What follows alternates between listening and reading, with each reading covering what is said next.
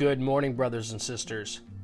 We have not ceased to pray for you, and to ask that you may be filled with the knowledge of His will in all spiritual wisdom and understanding. Colossians 1:9. Godly living results from being controlled by the principles of God's Word.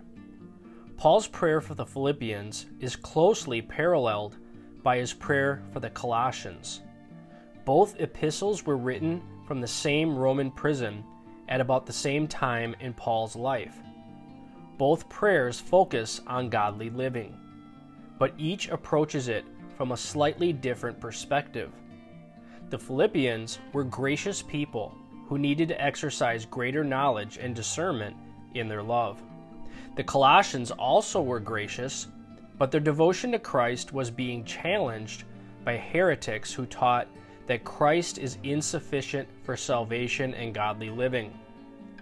True spirituality, the false teacher said, is found in Christ plus human philosophy, religious legalism, mysticism, or asceticism. Paul encouraged the Colossian believers and refuted the false teachers by showing the utter sufficiency of Christ.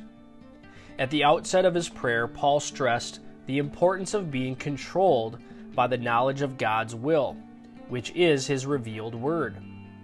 That's the meaning of the Greek word translated filled in verse 9. Knowledge translates a word that speaks of a deep, penetrating knowledge that results in behavioral change. Spiritual wisdom and understanding refers to knowledge that cannot be known through human reasoning or philosophy. It is imparted by the Holy Spirit Himself. In effect, Paul was saying, I pray that you will be continually controlled by the life-transforming knowledge of God's will, which the Holy Spirit imparts as you prayerfully study and meditate on God's Word. Scripture supplies the principles you need to live a godly life. The Spirit gives you the power to do so. Many false teachers will try to divert you from the simplicity of devotion to Christ by offering you philosophy, psychology, and a myriad of other hopeless alternatives. Don't be victimized. In Christ, you have everything you need. Maranatha.